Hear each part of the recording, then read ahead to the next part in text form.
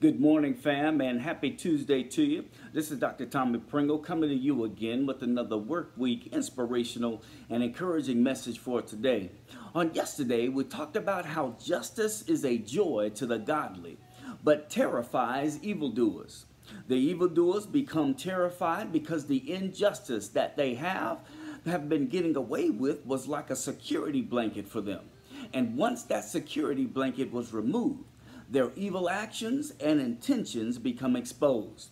Today we're going to continue on with justice-focused messages and pick up in the book of Romans in chapter 12, verse number 19, where it reads, "Dear friends, never take revenge.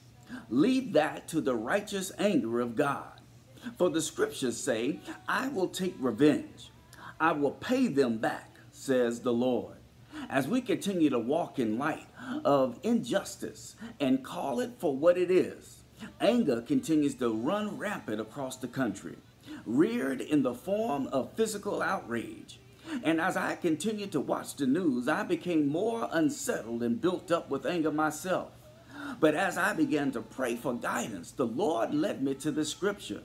And I'll be honest, I didn't want to cover this scripture because of our current state system condition and the hemorrhaging in the streets that we're experiencing at this moment.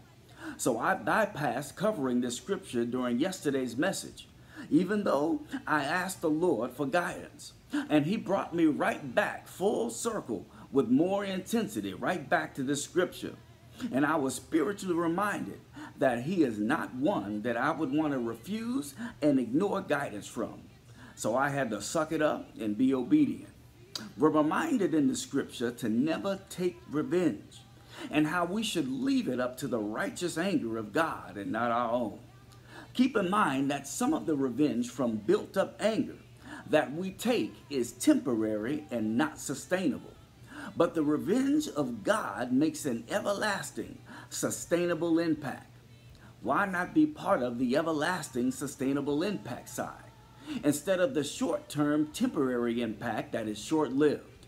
So I encourage you today to allow this scripture to resonate in your spirit as you seek guidance from the Lord on how he wants you to deal with the anger and the frustration from this injustice in our system, so you're able to formulate a response that is acceptable in the eyes of God. Allow him to continue to shape and mold you into the Christian that he called you to be. I love you with the love of the Lord. Be blessed this week.